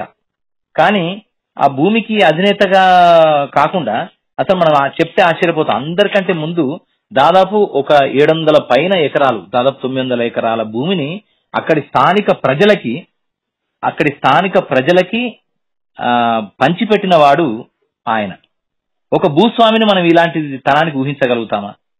ఒక భూస్వామి, నిజంగా భూస్వామి అంటే ఇప్పుడు ఖచ్చితంగా భూమిని కాపాడుకుంటారు తప్ప ఆయన మిగతా వాళ్ళు చేయలేరు, కానీ ఈయన చేశాడు. ఎందుకు చేశారంటే ఆయనలో ఉండే ఆ సాహిత్యపరమైన ఒక గొప్పతనం ఏతుందో, ఒక మానవీయ స్పర్శ, ఒక ఆత్మీయ భావన ఏతుందో అది బహుశా దానికి కారణమని నేను భావిస్తాను. సో అందుకనే ఖచ్చితంగా సాహిత్యం, తను చదువుకున్న సాహిత్యము, తను చూసినటువంటి ప్రపంచము, సమాజము, ఇవన్నీ ఒక వ్యక్తిలో ఒక గొప్ప మానవీయ కోణం రావడానికి దారితీస్తాయి. సో అందుకే ఆయన ముఖ్యమంత్రిగా ఉన్నప్పుడు రెసిడెన్షియల్ స్కూల్స్ అనే విధానాన్ని ప్రవేశపెట్టిండు. అసలు భారతదేశంలో ఎక్కడ అప్పటి వరకు ఇంకా రెసిడెన్షియల్ విధానం అనేది లేని టైంలో, అంటే మన గురుకులాన్ని, ఎందుకంటే ఈయన సంప్రదాయవాది, ఈయన మొదటి నుంచి కూడా భారతీయ మూలాల్లోంచి తన తాత్వికతని, తన జీవన విధానాన్ని నిర్మించుకున్న వ్యక్తి గనక, అంటే బాగా ఆకలింపు చేసుకున్న వ్యక్తి గనక ఆయన గురుకుల విధానం, ఎప్పుడో ప్రాచీన కాలంలో వేద అధ్యయనాలు చేయడానికి గురుకుల ఆశ్రమాలు ఉండేవి. ఆశ్రమాల్లోకి వెళ్లి గురువు దగ్గర శుశ్రూష చేసుకుంటూ వారు విద్యను అభ్యసించే విధానం మన ప్రాచీన కాలంలో ఉండింది. సేమ్ అలాంటి దాన్నే రెసిడెన్షియల్ ఆవాస విద్యాలయాలనే పేరుతో ప్రవేశపెట్టారు. సో అది మనకు తెలుసు, సర్వేల్ ప్రాంతంలో ఉంది. అది ఆ తర్వాత ఎన్ని వందల మంది గొప్ప గొప్ప వ్యక్తులను సృష్టించిందో అది మనకు చరిత్ర చెప్తాను. ఎంతో మంది ఐఏఎస్లు, ఐపీఎస్లు, గొప్ప గొప్ప డిప్లొమాట్స్, పాలసీ మేకర్స్ ఆ సర్వేల్ స్కూల్ నుంచే చదువుకొని పైకి వచ్చిన వాళ్ళు ఉన్నారు. సో అలాగే మళ్ళీ ఆయన కేంద్ర మంత్రిగా అయిన తర్వాత హ్యూమన్ రిసోర్స్ డెవలప్మెంట్ మినిస్టర్ గా ఉండి అప్పుడు మళ్ళీ నవోదయ విద్యాలయ విధానానికి కూడా శ్రీకారం చుట్టింది మళ్ళీ వారి సారథ్యంలోనే. సో అంటే ఇక్కడ విద్య అనేది ఆయన ఎందుకు భావించారంటే, ప్రజల్లో జ్ఞానులు ఉంటారు, అన్ని సామాజిక వర్గాల్లో అన్ని రకాల ప్రజల్లో జ్ఞానం అనేది ఉంటుంది. సో జ్ఞానం అనేది ఎవరి సొత్తు కాదు. అలాంటప్పుడు ఎవరైతే జ్ఞానాన్ని అన్వేషించే క్రమంలో ఉంటారో వారికి ఒక చేయూతనివ్వాలి, ఒక ప్రోత్సాహాన్ని ఇవ్వాలి, ఒక ఉత్సాహాన్ని ఇవ్వాలి, ఒక మంచి అంటే ఒక ఎదుగుతున్న చెట్టుకి చుట్టూ ఒక మంచి నిర్మాణాన్ని ఇవ్వడం ద్వారా ఇంకా ఆ చెట్టుని మొక్కని గొప్ప చెట్టుగా మలచొచ్చనే ఒక నిర్మాణాత్మక వైఖరి, నిర్మాణాత్మక దృక్పథం పివి నరసింహారావు గారిది మొదటి నుంచి ఉంది. సో అందుకే ఆయన అలాంటి ఒక కొత్త సంస్కరణలకి శ్రీకారం చుట్టగలిగాడు. రెండవది ఏంటంటే, ఇప్పుడు మళ్ళీ ఓపెన్ జైల్స్ మనం ఊహించగలుగుతామా? జైల్లో వేసేదే జనరల్ గా ఎవరన్నా నేరస్తుడు లేదా ఎవరన్నా ఉన్నప్పుడు, ఎవరన్నా తప్పు చేసిన వారు అంటే సామాజిక నియమాలని లేదా సామాజిక సుస్థితిని భంగం చేసిన వాళ్ళని తీసుకెళ్లి మనం జైల్లో పెడతాం. ఎందుకంటే కరెక్షనల్ మెజర్స్ అంటే వారిలో పరివర్తన కోసమని జైల్లో పెట్టడం ఉంటుంది. కానీ ఓపెన్ జైల్ అనే విధానాన్ని పెట్టడం అనేది ఎవరు ఎక్కడ భారతదేశంలో ఎక్కడా లేని ఒక కొత్త విధానం. దాన్ని ఓపెన్ జైల్ సిస్టమ్ ని మన ఆంధ్రప్రదేశ్ లో ప్రారంభించింది పివి నరసింహారావు గారే. సో ఆయన అదొక గొప్ప సంస్కరణ, అది ఊహించని సంస్కరణ. సో అదొకటి. అంటే మిగతా నేరస్తులు కూడా వారిని వేర్పాటు చేయడం కాదు, వారిని సమాజంలో అంతర్భాగం చేయడం ద్వారానే వారిలో పరివర్తన తీసుకురావచ్చు. వారు చేసిన తప్పు పట్ల, వారు చేసిన అన్యాయం పట్ల వారిలో అవగాహన కలిగించేలాగా ఒక అవకాశాన్ని ఇవ్వాలనే ఉద్దేశంతో చేసిన కార్యం. ఆయనకుండే వ్యక్తిగత అనుభవాలు, దానికి తోడు సాహిత్య అనుభవం, సాహిత్య అధ్యయనం వల్ల ఇదంతా వచ్చింది, లేకపోతే వచ్చేది కాదు. అలాగే ఇంకొకటి ఏంటంటే భూ సంస్కరణలు కూడా. అసలు భారతదేశం మొత్తం మీద భూ సంస్కరణలు తీసుకొచ్చి కొన్ని ఏదో సీలింగ్ పెట్టి, ల్యాండ్ సీలింగ్ యాక్ట్, పట్టణ గరిష్ట పరిమితి చట్టాలు చేసినప్పుడు అది మిగతా అందరూ అప్పటి వరకు చాలా మంది కమ్యూనిస్టులు అందరూ చెప్పిన విధానం ఏంటంటే, సోషలిజం గాని కమ్యూనిజం గాని చెప్పిన సిద్ధాంతం ఏంటంటే, దున్నేవాడికే భూమి ఉండాలి, భూమి అందరి సొత్తు కావాలి, కొంతమంది చేతుల్లో మాత్రమే ఉండకూడదు, భూస్వాముల చేతుల్లోనే భూమి ఉండకూడదు, శ్రామికుడికి దక్కాలి అనేది ఇవి జనరల్ గా చెప్తున్న మాటలు. కానీ ఇక్కడ ఈయన ఏం చేసిన ఆచరణలో చూపించాడు. ఈయన ఎంత సంప్రదాయవాదో అంత ఆధునికవాది, అంత ప్రజాస్వామ్యవాది. సో అందుకే ఆయన వెంటనే దాన్ని అమలు చేసి భూగరిష్ట పరిమితి చట్టాన్ని తీసుకొచ్చారు. అలాగే ల్యాండ్లెస్ పీపుల్ కి, భూమి లేని నిరాశ్రయులకి ఎంతో మందికి భూమిని వచ్చేలాగా, భూమి పంపకం జరిగేలాగా భూ సంస్కరణలు తీసుకురావడం జరిగింది. సో దీని వెనుక అంతా కూడా ఏముంటుందంటే, ఒక సాహితీవేత్తగా ఆయనకుండే ఆ సెన్సిటివిటీ, ఆ సున్నితత్వం ఏదైతుందో అదే ఈ నిర్ణయాలు తీసుకోవడానికి ఖచ్చితంగా కారణం ఉంటుంది. అందుకే ఒక సాహితీవేత్త, ఒక కళాకారుడు, ఒక సృజనశీలి ఎవరైతే ఉంటారో, అక్షర ప్రేమికుడు ఖచ్చితంగా తన అధికారంలో ఉంటే, పదవిలో ఉంటే ఆ మేరకు ఆ డిఫరెన్స్ అనేది ఖచ్చితంగా కనిపిస్తుంది. ఇది పివి నరసింహారావు గారి విషయంలో ఒక అత్యంత అద్భుతంగా నిజమైన సత్యం ఇది. అందుకే ఆయన పాలకుడుగా చేసిన నిర్ణయాలన్నింటి వెనక సాహితీవేత్తగా ఆయన ఎదిగిన తీరు, తనలో ఉన్న వ్యక్తిత్వం అంతా కూడా ఇక్కడ ప్రతిబింబితమైందనే చెప్పొచ్చు.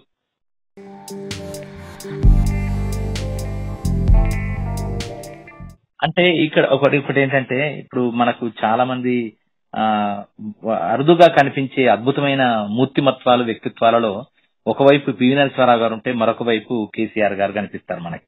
ఎందుకంటే కేసీఆర్ గారు కూడా అత్యంత అద్భుతమైన కళాపిపాసి, కళాహృదయం ఉన్న మనిషి, సాహితీవేత్త, కవితలు రాస్తారు, పాటలు రాస్తారు.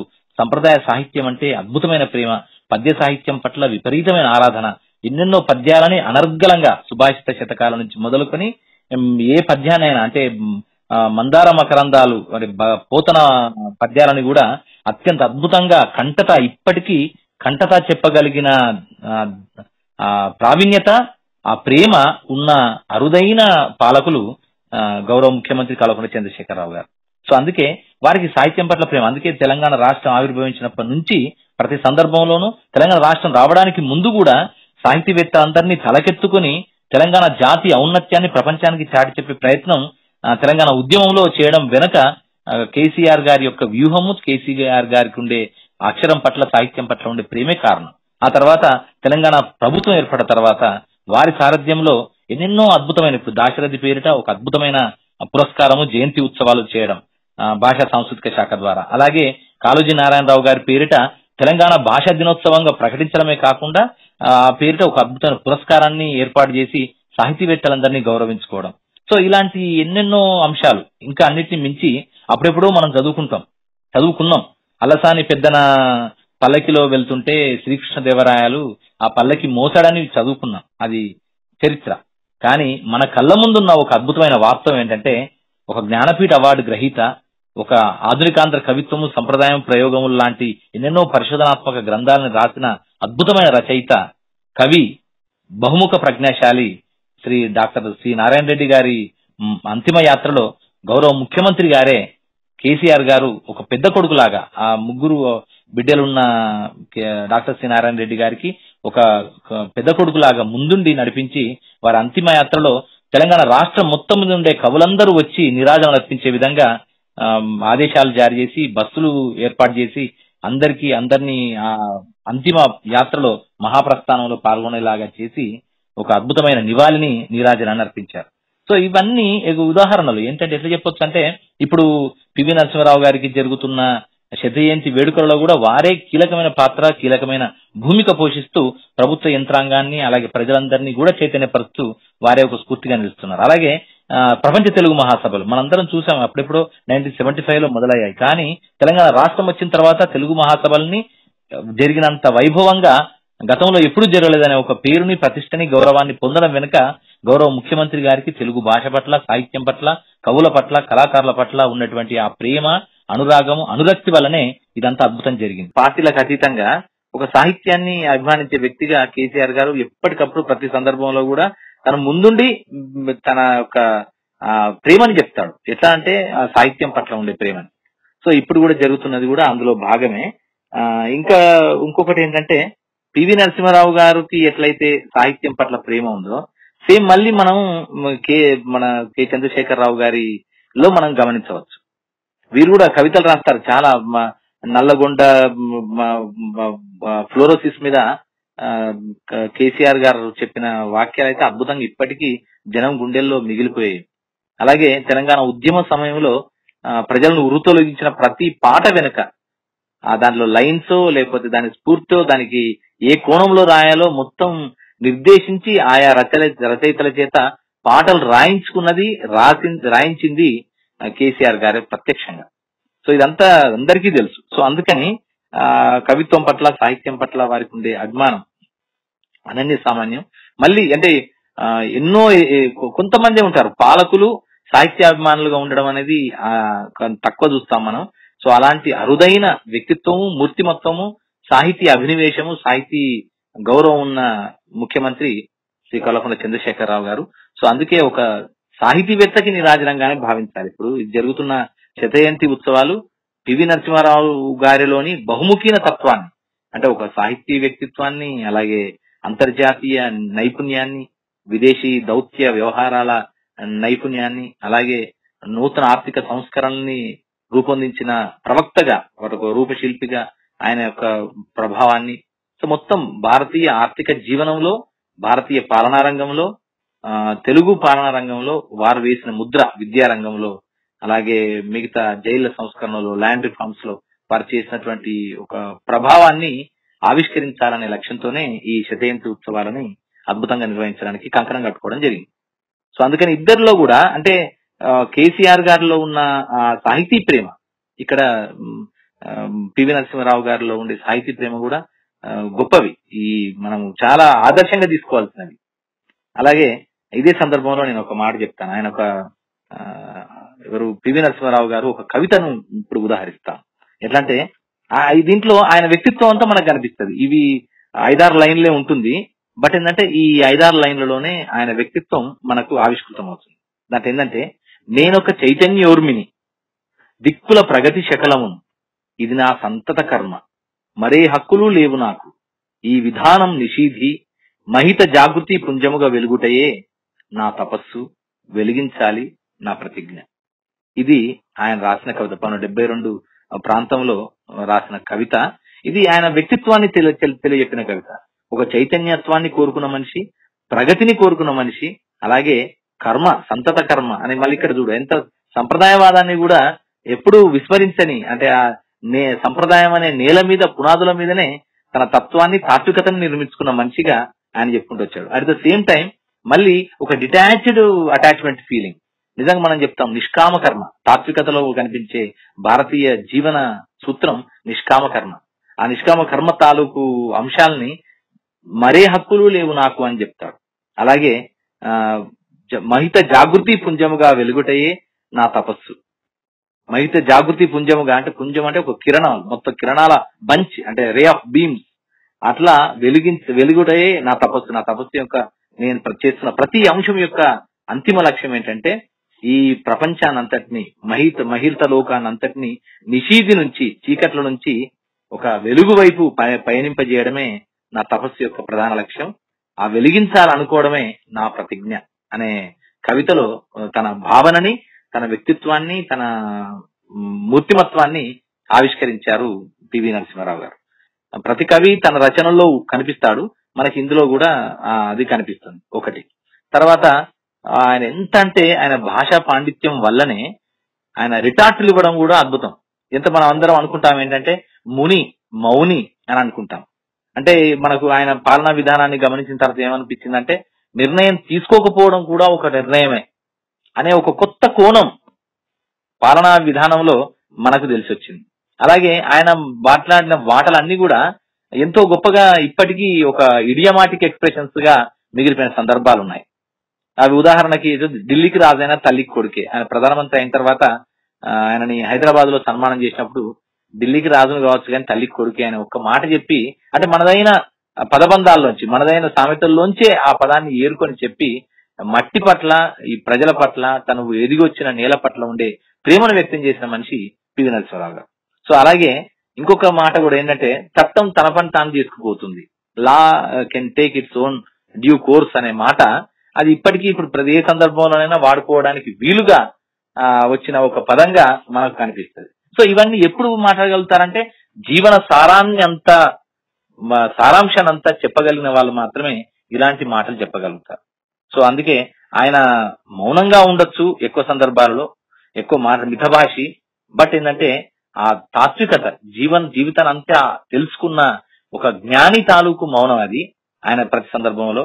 కానీ నిర్ణయాలు తీసుకున్న విషయంలో మాత్రం చాలా స్ట్రాంగ్ నిర్ణయాలు కూడా తీసుకొని ప్రపంచానికి ఒక కొత్త మార్గాన్ని చూపించిన వాడు ఆయన. సో దీని వెనుక అంతా కూడా ఆయనకుండే సాహితీ నేపథ్యము, తర్వాత భారతీయ తాత్విక జీవనం, ఒక ఫిలాసఫీలోని తనమే ఆయనలో మనకు కనిపిస్తుంది. సో ఇదే సందర్భంలో కొన్ని ఆయన విట్స్ కొన్ని ఉన్నాయి. ఒక అద్భుతం అంటే వెంటనే ఇమీడియట్ గా రిటార్ట్, అంటే ఆయనకి ఎంత ఇమీడియట్ గా అంటే చరిత్ర పట్ల, భాష పట్ల ఎంత కమాండ్ అనే విషయం చెప్పడానికి ఒక చిన్న ఉదాహరణ చెప్తాను. ఒకసారి ఏంటంటే పాకిస్తాన్ లో వాళ్ళు మీ తాజ్మహల్ మాకు ఇవ్వచ్చు కదా, తాజ్మహల్ ఉంది, మీరు తాజ్మహల్ అని గొప్పగా చెప్పుకుంటున్నారు, మరి విడిపోయిన తర్వాత పాకిస్తాన్ వాళ్ళు తాజ్మహల్ ని మాకు ఇవ్వచ్చు కదా అని అన్నారంట. అంటే అప్పుడు ఆయన వెంటనే తడుముకోకుండా, అసలు క్షణకాలం కూడా ఆలస్యం చేయకుండా, అయితే మీరు హరప్ప మొహంజోదారో మాకు ఇచ్చేయండి అని అన్నారు. చూడండి ఎంత అద్భుతమో. అంటే హరప్ప మొహంజోదారో ప్రాచీన సింధు నది నాగరికత కాలానికి సంబంధించినవి, చరిత్ర ఆనవాళ్ళు అవి. అలాగే ఇక్కడ తాజ్మహల్ ది అన్నప్పుడు ఒకవేళ సరే okay, if that is the case, మీరు హరప్ప మొహంజోదారో మాకు ఇచ్చేయండి అని అన్నారు. అంటే అంత టైమ్లీగా, అంటే ఎంత లాజికల్ గా, ఒక హిస్టారికల్ పర్స్పెక్టివ్ తో లాజికల్ గా విట్టుని వేయడంలో, రిటార్ట్ ఇవ్వడంలో ఆయనే సాటి. అలాగే ఒకసారి లండన్ లో ఒక కాన్ఫరెన్స్ జరుగుతున్నప్పుడు ఆ కాన్ఫరెన్స్ లో ఈయన ఇంపీరియలిస్ట్ అంటే బ్రిటిష్ ఇంపీరియలిజం అంటూ మాట్లాడుతుంటే అందులో ఉన్న ఒక స్కాలర్ ఏం చేశారంటే, మీరు బ్రిటిష్ ఇంపీరియలిజం అని అంటున్నారు, బ్రిటిష్ సామ్రాజ్యవాదం అంటున్నారు, ఇది ఎంతవరకు కరెక్ట్ కాదండి, ఐఎమ్ ఆబ్జెక్టింగ్ ఇట్ అని అన్నాడు. అంటే వెంటనే ఈయన అన్నట, but we are also not snake charmers you know అని అన్నమాట. అంటే అప్పుడు బ్రిటిష్ వాళ్ళలో భారతీయులు అంటే ఏం చేస్తారంటే పాములు ఆడించేటోళ్ళే అనేది అప్పటికి ఎస్టాబ్లిష్ అయిపోయింది. భారతదేశం అంటే ఏం చేస్తారంటే అయ్యా వాళ్ళంతా పాములు ఆడిస్తారయ్యా, అంటే స్నేక్ చార్మర్స్, దట్స్ ఇట్. కానీ అంటే మీ దృష్టిలో మాత్రం మేము స్నేక్ చార్మర్స్ ఉండొచ్చు, మా దృష్టిలో మాత్రం మీరు ఇంపీరియలిస్ట్ గా ఉండకూడదా, మా అభిప్రాయం ఇది. మీరు ఎందుకంటే వచ్చి ఆక్రమించుకున్నారు, ఇవన్నీ జరిగాయి కనుక మీరు అన్నారు, మీరు అందుకని అట్లా రిటార్ట్ వెంటనే ఇమ్మీడియట్ గా రిటార్ట్ ఇవ్వడం అనేది ఆయనకుండే గొప్పతనం అది. సో అది ఎందుకు వచ్చిందంటే only because he's having that hold over language and literature and all the historical evidences, historical అంశాల పట్ల కూడా ఆయనకుండే జ్ఞానము, పరిజ్ఞానం వల్లనే ఇవన్నీ కూడా జరిగాయని నేను భావిస్తాను. ఇలాంటి చిన్న చెప్పడానికి చిన్న ఉదాహరణలు, బట్ ఏంటంటే they are having a lot of meaning. So అందుకని ఇలాంటి ఒక అద్భుతమైన మూర్తిమత్వం సాహిత్యపరంగా గాని ఇవన్నీ మూర్తిమత్వం ఆయనది. సో అందుకే ఆయన ఏం చేశారంటే ఆయన ఉన్న టైంలోనే తెలుగు ప్రాంతానికి అవార్డులు వచ్చాయి జాతీయ స్థాయిలో. ఉదాహరణకి పద్మవిభూషణ్, కాళోజీ నారాయణరావు గారికి పద్మవిభూషణ్ అవార్డు రావడంలో ప్రధానమైన భూమిక, కీలకమైన పాత్ర వారిదే, పివి నరసింహారావు గారిదే. అలాగే డాక్టర్ సి నారాయణ రెడ్డి గారికి లేదా కవి కవి సమ్రాట్ విశ్వనాథ సత్యనారాయణ గారికి జ్ఞానపీఠ అవార్డు రావడం వెనుక కూడా వారే ప్రధాన భూమిక, ప్రధాన పాత్ర కూడా పోషించారనేది మనకు చరిత్ర చెప్తున్న సత్యం. అలాగే అంటే అప్పుడు ఆ ఢిల్లీలో ఉన్నారు, ఢిల్లీలో కేంద్ర మంత్రిగా ఉన్నారు. దానివల్ల అవి రావడం అనేది కొంచెం సుఖం, ఈజీ అయిపోయింది. అంటే రాకూడదని కాదు, బట్ అంతకంటే ప్రతిభా సంపన్నతకి కొదవలేదు తెలుగు ప్రాంతంలో, తెలుగు సాహిత్యంలో. కానీ అక్కడ మన వైపు నుంచి ఒక వాయిస్ చెప్పడానికి కావాల్సిన సందర్భంలో పివి నరసింహారావు గారు తన భుజాల మీద వేసుకొని తెలుగు వారి ఔన్నత్యాన్ని, తెలుగు భాష ఔన్నత్యాన్ని, తెలుగు సాహిత్యం యొక్క సొబగుని, గొప్పతనాన్ని, తనకి ఇతర భాషలతో పరిజ్ఞానం ఉంది కనుక వాళ్ళకి కరెక్ట్ గా కమ్యూనికేట్ చేయగలిగాడు, అద్భుతంగా చెప్పగలిగాడు. హిందీ ప్రాంత ప్రజలకి, హిందీ ప్రాంత జడ్జిలకి, అక్కడ ఉండేటువంటి జ్యూరీ మెంబర్స్ అందరికీ కూడా ఈ రచనల్లో ఉండేటువంటి ఔన్నత్యాన్ని, తెలుగు రచనల్లో ఉన్నటువంటి ఔన్నత్యాన్ని వారికి వివరించి దానికి ఒప్పించి అవార్డులు రావడంలో కీలకమైన భూమికని వారు పోషించారని చెప్పొచ్చు. దీని వెనుక వారికి సాహిత్యం పట్ల ఉండే ప్రేమ, భాష పట్ల ఉండే అనురక్తి, తన మూలాల పట్ల ఉండేటువంటి ఆ అభిమానమే ప్రధాన కారణం. అందుకని పివి నరసింహారావు గారు ఎన్ని కోణాల నుంచి కనిపించిన ఆ కోణాలన్నింటికి మూలాలు మాత్రం, అంటే స్ప్రింగ్ ఎక్కడి నుంచి ఉందంటే ఆ వెల్లువ మొదటి నుంచి ఎక్కడి నుంచి మొదలైందంటే ఖచ్చితంగా అక్షరం నుంచి మొదలైంది, సాహిత్యం నుంచి మొదలైంది, భాష పట్ల ఉండే ఆయనకు ఉండే ప్రేమ నుంచి మొదలైందని నేను భావిస్తాను. దాని యొక్క విస్తృతమైన రూపాలే, అంటే మానిఫోల్డ్ అంశాలే ఆయన మిగతా అన్ని కూడా అని కూడా అనిపిస్తుంది. అంటే పివి నరసింహారావు గారి మూర్తిమత్వ సౌధానికి పునాదులన్నీ సాహిత్యంలో ఉన్నాయి. ఆ పునాదుల పై నుంచే ఆయన మిగతా భవనాలన్నీ, సౌధాలన్నీ, ప్రధానమంత్రి పదవి వరకు అన్ని కూడా నిర్మాణమైనాయని భావిస్తా. అందుకే ఆయన ఎంత అంతస్తులు పెంచుకుంటూ వెళ్ళినా ప్రతి అంతస్తులో కూడా ఆ మూలాలు, ఆ పునాదులు మాత్రం ఎప్పటికప్పుడు ఆయన కాపాడుకుంటూ కొనసాగిస్తూ వెళ్ళాడు. ఆ సూత్రాలు, ఆ ధర్మాలు కూడా ఆయన జీవనంలో, ఆయన వ్యక్తిత్వంలో, ఆయన పాలనలో, ఆయన విధి విధానంలో కూడా మనకు కనిపిస్తూ వచ్చాయనే భావించవచ్చు.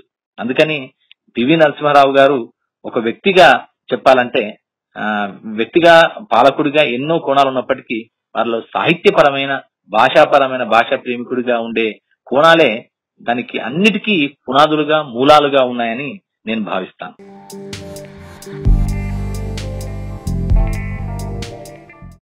జీవితం పెద్దది, పుస్తకం చాలా చిన్నది. ఒక వ్యక్తికి సంబంధించిన జీవితాన్ని ఒక పుస్తకంలోకి కుదించడం అనేది జరగకపోవచ్చు. ఎందుకంటే చాలా of the record, on the record ఎన్నో ఉంటాయి. సో అందుకే తను స్వతహాగా ఆటోబయోగ్రఫీ రాసుకున్న, ఇన్సైడర్ అని రాసుకున్న పుస్తకం ఒకటి ఉంది. వినయ్ సీతాపతి అనట రాసిన పుస్తకం ఉంది. ఇంకా చాలా మంది చాలా పుస్తకాలు రాశారు, వారి యొక్క బయోగ్రఫీస్ ని రాశారు. కానీ ఏంటంటే ఇక్కడ ఇంకా రావాల్సి ఉంది. ఆయన గురించి ఇప్పుడు అన్వేషణ చేయాలి. ఇప్పుడు ఆయనలోని ఎన్నెన్నో మూలాలు ఉన్నాయి, ఎన్నెన్నో కోణాలు ఉన్నాయి. సో వాటిని అన్వేషించాల్సిన అవసరం ఇప్పుడు ఉంది. సో దాని ఒక పరిశోధన లాగా రీసెర్చ్ చేసి చరిత్రక ఆధారాల్లోంచి ఇవన్నీ వెలికి తీయాల్సిన సందర్భం కూడా ఉంది. సో అందుకే ఇప్పుడు యూత్ కి మెయిన్ గా ఏంటంటే ఒక నిరంతర స్ఫూర్తి. ఒక్కసారి మనం ఆయన ప్రస్థానాన్ని గమనిస్తే చాలు, ఒక ఉడలు పులకరిస్తాయి, గొప్ప స్ఫూర్తి వస్తుంది. లేకపోతే అంటే మనం ఆల్రెడీ ఆయన పాఠ్యాంశాల్లో కూడా పివి నరసింహారావు గారి జీవన చిత్రాన్ని పాఠ్యాంశాల్లో చేర్చడం జరిగింది ఆల్రెడీ. సో అయినప్పటికీ ఒక్కసారి చూడండి, ఒక మనిషి ఒక జీవితంలో 15-16 భాషల్లో ప్రావీణ్యత సాధించడం సాధ్యమా? ఒక మనిషి మామూలు గ్రామం నుంచి మొదలైన మనిషి ప్రస్థానం ఢిల్లీ పీఠం ఎక్కేంత వరకు కొనసాగడం సాధ్యమా? ఒక మామూలు మనిషి ముఖ్యమంత్రిగా ఎన్నెన్నో కీలకమైన నిర్ణయాలు తీసుకొని చేయడం సాధ్యమా? సో ఇవన్నీ నిజంగా చెప్పాలంటే ఒక సామాన్యుడికి అసాధ్యం. కానీ అసాధ్యాలను సుసాధ్యం చేసి ఒక విన్నింగ్ స్టోరీని, ఎప్పటికీ ఒక విజేత కథని, మనం అనుకుంటాం చాలా సందర్భాల్లో వీళ్ళందరినీ సక్సెస్ స్టోరీ, బిల్ గేట్స్ అని సక్సెస్ స్టోరీ అంటాము. అయితే ఇప్పుడు ఉన్న వాటిల్లో జుకర్బర్గ్ ని సక్సెస్ స్టోరీగా చెప్తున్నాం, స్టీవ్ జాబ్స్ ని సక్సెస్ స్టోరీగా చెప్తున్నాం. సో ఏమనంటే వెస్ట్ వైపే చూస్తాం సార్. యూత్ అందరికి మనకు ఒక చిన్న ఒక అనవసరపు ఒక ఆలోచన ఏమైపోయిందంటే సక్సెస్ అంటే అటువైపు నుంచి ఉన్న వాళ్ళే సక్సెస్ అన్నట్టుగా మనం భావిస్తుంటాం. దాని వెనుక ఎన్నెన్నో కారణాలు. అంటే ఇంగ్లీష్ లో ఉండే పుస్తకాలన్నీ వాళ్ళనే సక్సెస్ స్టోరీగా చెప్తూ రావడం వల్ల, ఆ పుస్తకాలను చదువుతూ రావడం వల్ల, ఆ పుస్తకాలకు అక్కడి జీవితాలకు సంబంధించిన అంశాలనే పుస్తకీకరించబడడం వల్ల, గ్రంథంలోకి రావడం వల్ల మనం అనుకోకుండా అనుకరిస్తూ వారివే సక్సెస్ స్టోరీస్ అనుకుంటున్నాం. కానీ నిజంగా చూస్తే తెలంగాణలో అలాగే భారతదేశంలో పుట్టిన ప్రతి బిడ్డది ఒక అద్భుతమైన సక్సెస్ స్టోరీ. అలాంటి సక్సెస్ స్టోరీల్లో తలమానికం లాంటి, మణిభూషణం లాంటి సక్సెస్ స్టోరీ ఖచ్చితంగా పివి నరసింహారావు గారిదే. ఎందుకంటే ఆయన గమనం చూస్తేనే మనకు అర్థమవుతుంది ఎంత అద్భుత, ఎన్ని ప్రతిబంధకాలని, ఎన్ని ప్రతికూల అంశాలని, ఎన్ని ఛాలెంజెస్ ని ఎదుర్కొని ఆయన నిలబడ్డాడు, గెలిచాడు, నిలిచాడు. ఇన్నిటి మధ్య కూడా భారతీయత చెప్పిన, భగవద్గీత చెప్పిన స్థిత ప్రజ్ఞతని ఎక్కడా కోల్పోలేదు. మనం అనుకుంటాం పర్సనాలిటీ డెవలప్మెంట్ లో రాబిన్ శర్మలు, లేదంటే గనక స్టీవెన్ కోవీలు, డేల్ కార్నెగీలు, వీళ్ళందరూ ఏదేదో గొప్ప గొప్పగా రాశారు ఇవన్నీ. సో అవన్నీ భారతీయ తాత్వికతలో మనకు కనిపిస్తాయి. ఆయన జీవితాన్ని ఒకసారి అధ్యయనం చేస్తే మనకు కనిపిస్తుంది. అన్నిటికీ రాగద్వేషాలకు అతీతంగా ఉన్నవాడు, అన్నిటికీ ఎలాంటి పరిణామం వచ్చినా చెలించకుండా మేరునగా ధీరత్వంతో సమస్యను ఎదుర్కొన్నవాడు. మైనారిటీ ఉన్నా కూడా 5 ఏళ్ల పాటు పాలనని అవిరామంగా కొనసాగించినవాడు. సో ఇవన్నీ ఎవరికి సాధ్యమవుతాయి? ఖచ్చితంగా పివి నరసింహారావు గారు లాంటి మహనీయుడికే సాధ్యమవుతాయి. సో అందుకని ఆయన జీవితం యూత్, పర్టికులర్ గా యూత్ ఇప్పుడు కొత్తగా అధ్యయనం చేయాలి, కొత్తగా అన్వేషించాలి. ఇప్పుడు అంటే స్టీవ్ జాబ్స్ ని మాత్రమే కాదు, మార్క్ జుకర్బర్గ్ ని మాత్రమే కాదు, పివి నరసింహారావు గారి జీవితంలో వచ్చిన సవాళ్లు, సమస్యలు, వాటిని ఆయన అధిగమించిన విధానం, తీరుని ఒక్కొక్క దాన్ని ఒక్కొక్క లెసన్ లాగా గమనిస్తూ మనం మన జీవితానికి ఏ విధంగా అన్వయించుకోగలుగుతాము, ఏ విధంగా దాన్ని స్ఫూర్తిగా తీసుకోగలుగుతాం అనేది ఇప్పుడు తెలుసుకోవాల్సిన అవసరం ఉన్నది. సో అందుకని ఇట్లా ఈ ఇన్ని కోణాల్లో చూస్తే యూత్ కి ఒక న్యూ ఐకాన్ ఎవరన్నా ఉంటే ఖచ్చితంగా, అంటే మనం విస్మరించిన ఐకాన్, నిజంగా చెప్పాలంటే we have forgotten the forgotten icon is PV Narasimha Rao. ఇప్పుడు మళ్ళీ గౌరవ ముఖ్యమంత్రి కల్వకుంట్ల చంద్రశేఖరరావు గారి చొరవ వల్ల మళ్ళీ వారి ఔన్నత్యాన్ని మరొకసారి మట్టిలోంచి పెళ్లగించి పైకి తీసి ప్రపంచానికి చూపించే ఒక వజ్రం ఇది. ఈ వజ్రం యొక్క ప్రకాశాన్ని చూపించే ఒక అవకాశాన్ని ఇప్పుడు ఈ శతజయంతి సంవత్సరం మళ్ళీ కలిగించింది, అందరిలో ఆలోచన రేకెత్తించిందని మాత్రం నేను ఖచ్చితంగా భావిస్తాను.